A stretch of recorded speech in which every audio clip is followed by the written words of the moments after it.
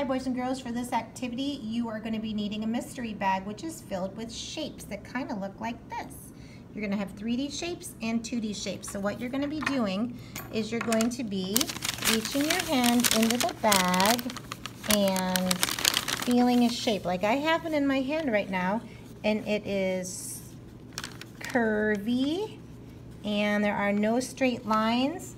I think it's a sphere, so let me check and see if I'm right. I'm right. All right, now I'm gonna reach in again. Now I'm not gonna pull it out yet. First I'm gonna leave my arm in there and my hand in there, and I'm not gonna look. I'm gonna try to figure out what this is. It has 4 edges and 4 corners, and it's a flat shape. My sphere was 3D. This is a flat shape.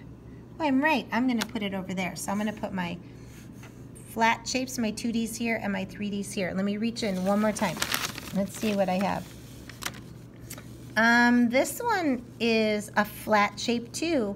It has 3 points. It's a triangle. It's flat. So I'm going to put it over here. I wonder if there's any more 3D shapes in here. Let me see if I could find one in here. I found one. Ooh, this one has squares all over it. Let's see. It's 3D. Look at that. I'm going to put it with my 3D. So I'm going to keep going, boys and girls. I'm going to keep guessing what's in my mystery bag, and then I'm going to sort them by 2D and 3D. Have fun.